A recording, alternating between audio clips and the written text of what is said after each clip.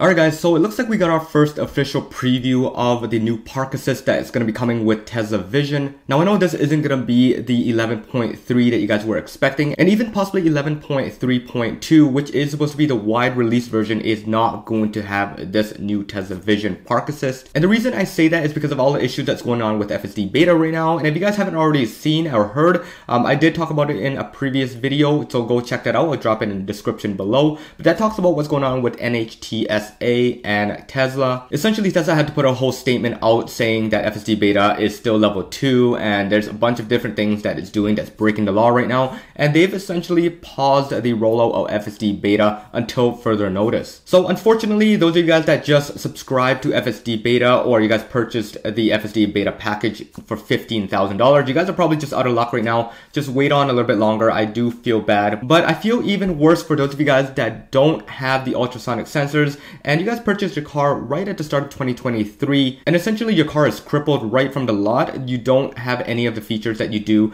with previous cars, and you are not going to get some of the newer features that come with Project Highland vehicles. So all you really can do is just wait on Tesla Vision and all the functionalities to be restored in a future update. Now, if you guys have a car without ultrasonic sensors right now, things are going to be very limited in functionality. You're not going to have things like Smart Summon or Auto Park. The only thing you really have is just a backup camera, which at this time and age every vehicle has. Now it's pretty unfortunate for you, but it seems like it's going to be brighter because Tesla seems to be working on it right now. Just recently, about a week ago, they said that there's going to be a dedicated team working on Tesla Vision and the Park Assist. So I'm guessing that means that they haven't been putting as much priority into this stack, whereas they were putting a lot of priority into the FSD beta build that you were driving on the single stack highway and city. Now the thing is, if you guys were lucky enough to opt into FSD beta and you guys got into the program, you guys are going to see something different with the Park Assist now. Now, even though your car doesn't have ultrasonic sensors, now it's relying purely on the vision side of it, meaning that it's able to track what's in front of it, what's behind it, and all around it pretty much. And essentially, it's going to be using the occupancy network, which is going to track objects around it and try to avoid it as much as possible, even knowing that it's not some specific item. So pretty much, if it sees a rock or some kind of other hard object, it's going to try to get around it. So I did talk about all of these variations of Tesla Vision, and there's even live proof of it in some of my videos of cars being activated with this feature when the proximity sensors or ultrasonics were ripped out of the car. If you guys haven't watched that, I'll drop a link below there and up top there as well.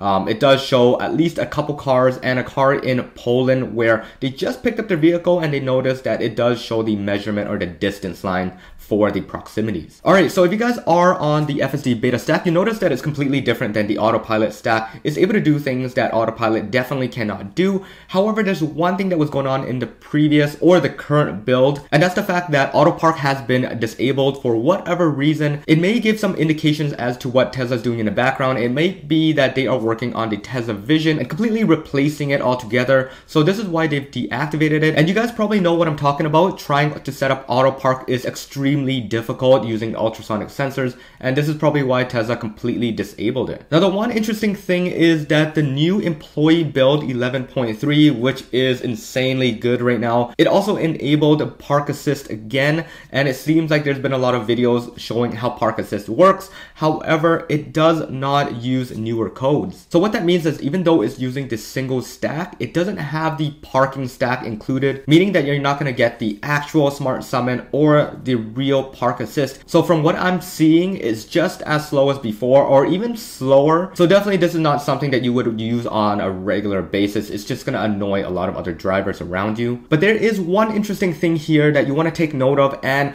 this is the fact that Tesla Vision is sort of already active in the back of your vehicle. Now when I talk about being in the background, I'm talking about shadow mode, and it seems like Tesla has flipped the switch on the UI, so you're able to see it on your display visualizations of the parking lines within a parking lot. So if you guys take a look at this picture here, it seems like it's able to map out certain lines by using some kind of calculation. It could also be taking factor into the lane lines itself, but just keep in mind that on winter days in places that have snow covered parking lots, it's not going to be able to map any of those out with the lanes. So it's probably using the neural net to just figure out how many spaces and how far you should be away from certain vehicles. So from the looks of this picture here, it looks like Tesla is putting a smaller red line right in between the vehicle and the vehicle next to you. So it's going to be the same for the rest of the vehicles next to you or in front of you as well. It's a really good way for Auto Park to work if it's able to map out the entire thing with certain lane lines already. But when there are no lane lines, it has to know which space it can and cannot squeeze into. Now, an additional thing I noticed here is that there is a measurement or proximity distances. You will notice right at the front of the vehicle, these wavy lines, and shows you how far you are away from the vehicle in front of you.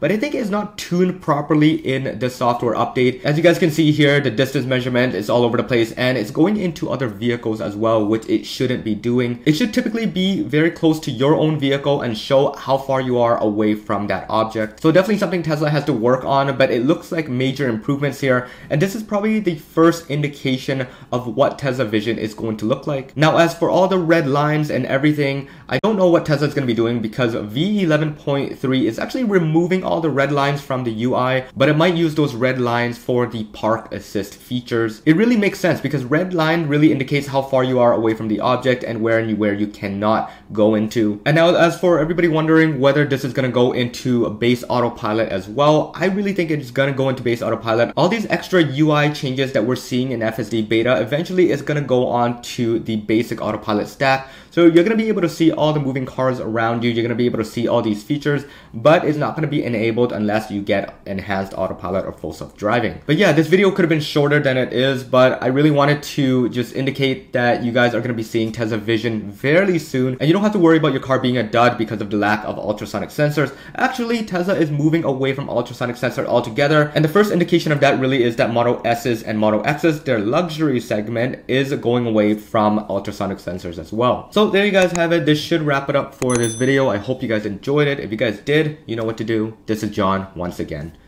Peace out.